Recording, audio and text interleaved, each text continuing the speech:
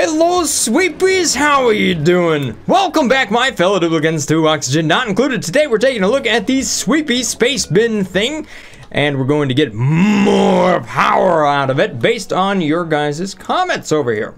Alright, so this design here might look a little bit different, and that is because it's based on your guys' comments here. So let me just go over some of the changes that I've made since the last time you saw this.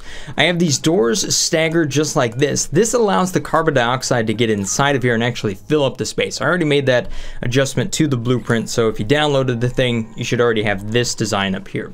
The other thing is, I saw this comment that popped in right here, and I'm like, oh yeah, that makes sense here, from Space Homer, and that was replacing the airflow tiles with the window tiles. That way when the regolith drops down from here onto that, we're absorbing that heat out of that area. So we're gonna get a whole lot more power out of this just from that. However, there were many other great ideas as well, such as what happens if we were to put the batteries inside of the area that is giving off steam.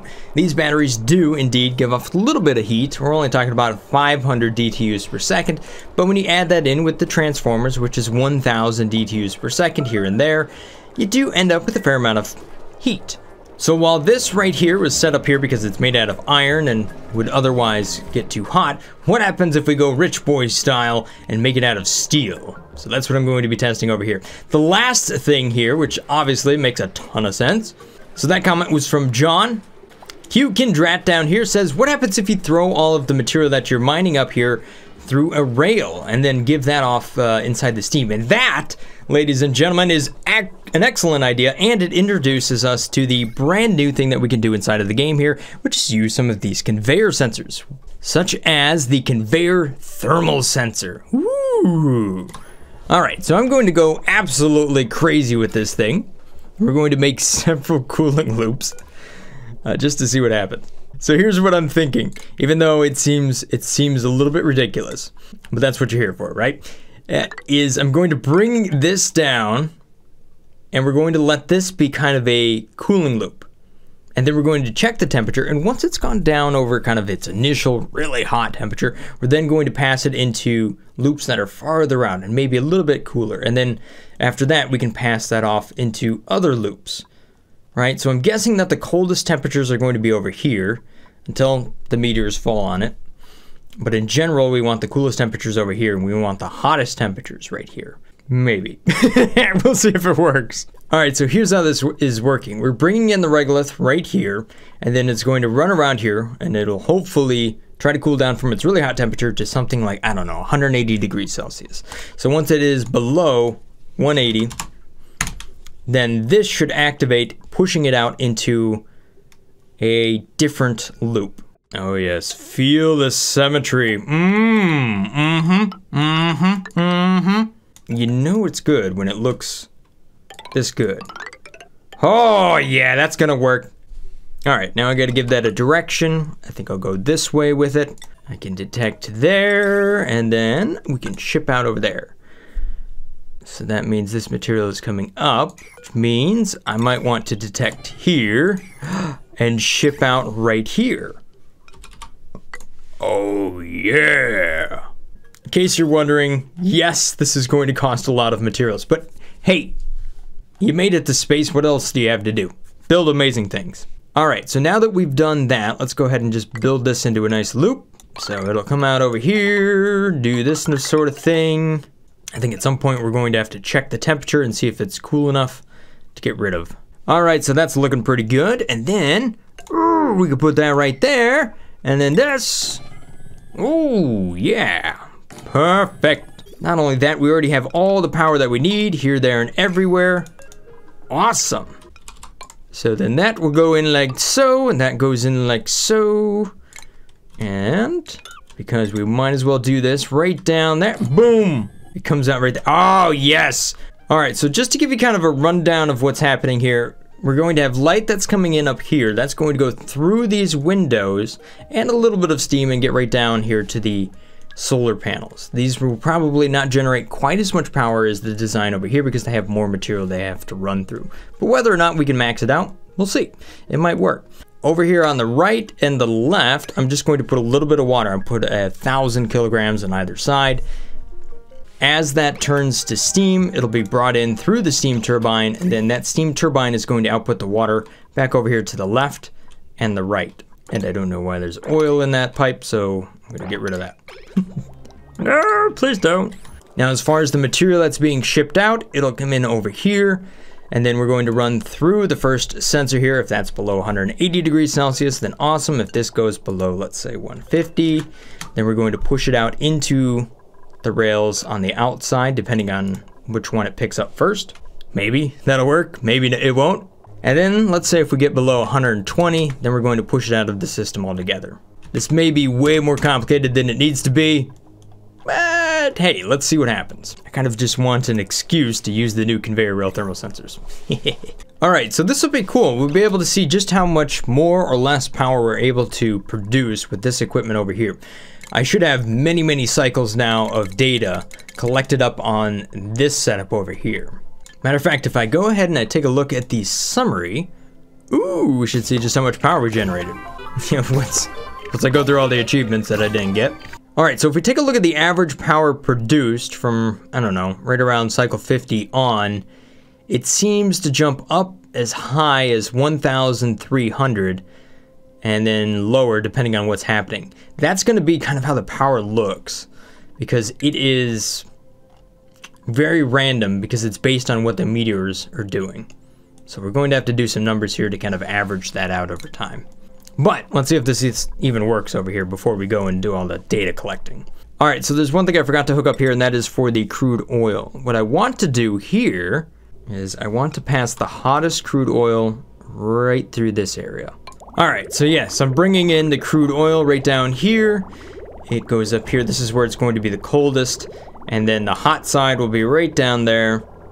And that will flow right down underneath the steam turbine. Aha, there we go. Set. I wonder how long it's going to take something like this to get enough power to start up. Let's see here. So far, it doesn't really have enough juice to get going.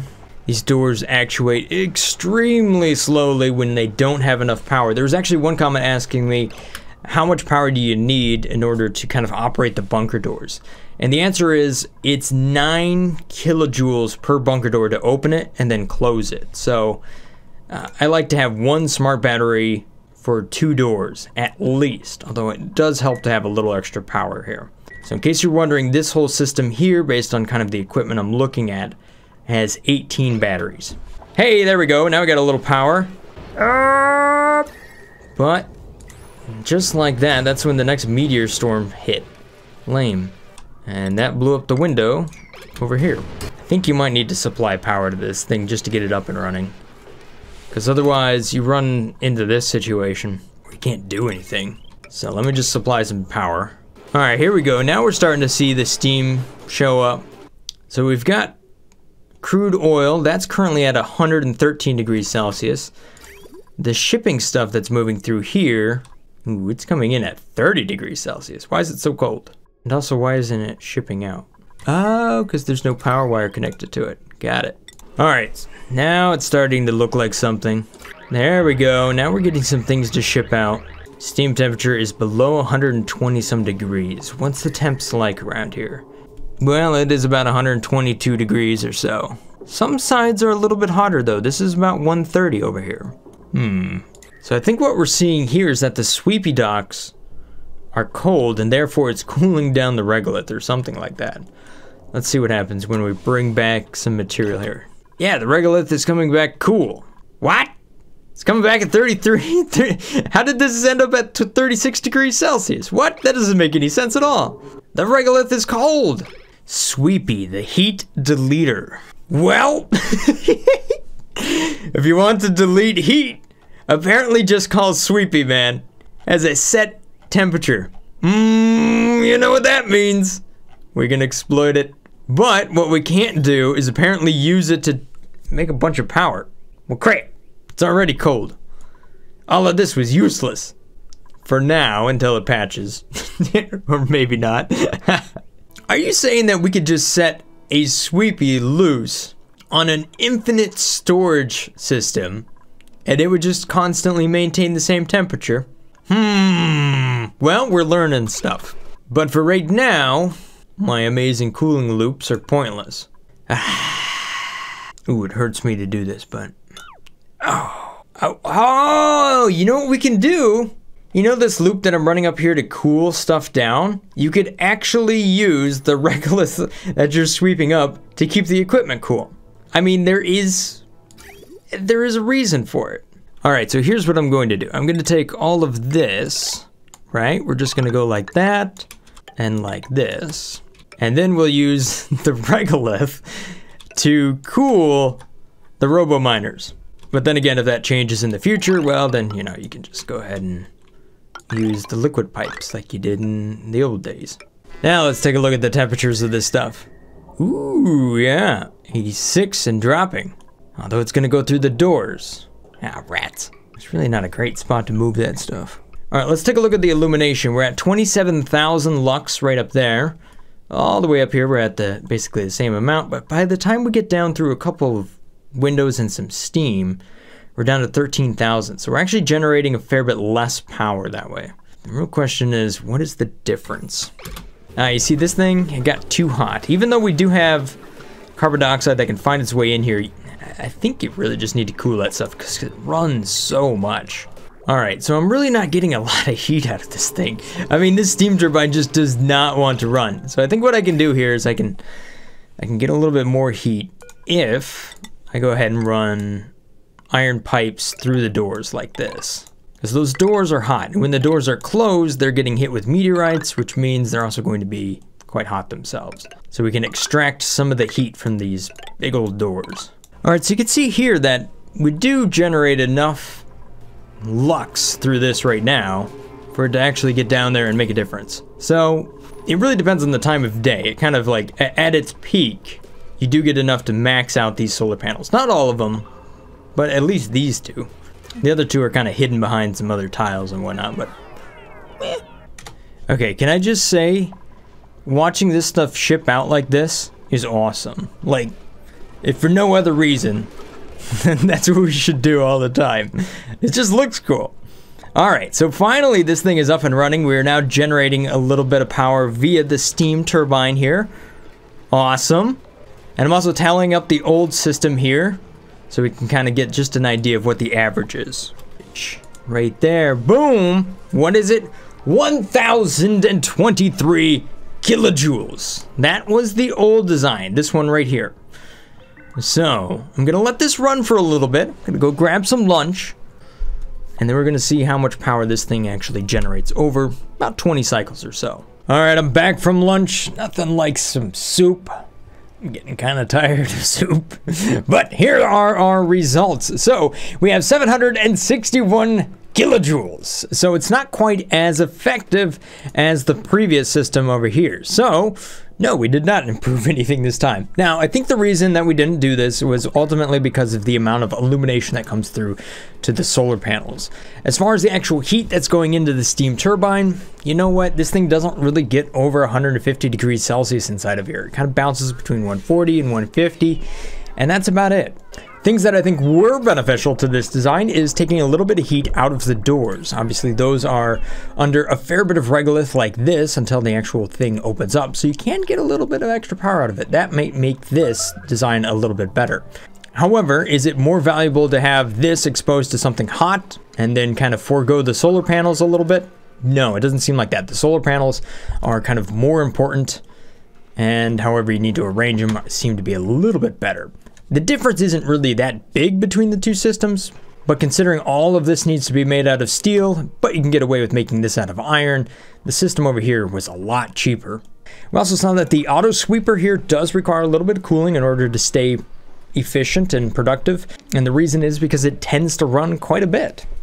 These guys bring over a lot of stuff, and therefore it can't really dissipate heat faster than it's building heat, so keeping that cool is important. The one major thing that I wasn't expecting, but I think it's pretty awesome here, is the fact that Sweepy has a set output temperature, at least for now. But you bet I'm gonna make a video on it. But surprisingly, that actually deletes a ton of heat. I thought we were going to get a lot out of the regolith that was going through the conveyor rails, but as it turns out, nope. That didn't happen. All right, so I went ahead and took what I learned off of this system over here and reapplied it to this one on the right, just to kind of see what the numbers would be like if we really focused on trying to get the heat out of the bunker doors. And as it turned out, this was an average of 880 kilojoules per cycle right there. So I think this has something to do with the variability of just how many meteors are striking and whatnot. But when you really look at this and you really start to say, okay, so why are the numbers not all that different? Well, the reason that the numbers are not all that different is because a majority of the power comes from the solar panels here. You can see 1,000 kilojoules comes from the solar panel and only 182 came from the steam turbine. When we're really talking about an efficient use of your space and ways to get power out of space, solar panels are incredibly powerful as compared to something like a steam turbine. Now, there are ways to get more, or actually a ton of power out of Regolith itself, but in the way that we're handling it here, it isn't really all that useful. So a lot of this stuff, all of this pipes and coolings and whatnot, the really only benefit that we're getting out of this steam turbine here is a little bit of power when we're not, when we're during the night. Maybe we get about 300, 400 watts or so, just to kind of keep things running. But for the most part, we're getting cooling out of it. But we've already got really cold stuff coming out of the Sweepy bots, which makes me think that there's an even simpler way and possibly an even more powerful way to do this whole setup. But I'll have to take a look at that in the next episode. Thank you guys for watching. Hope you guys have enjoyed this little episode here of Oxygen Not Included. As always, stay safe, stay awesome, and I'll see you again next time. Peace. Brothgar out.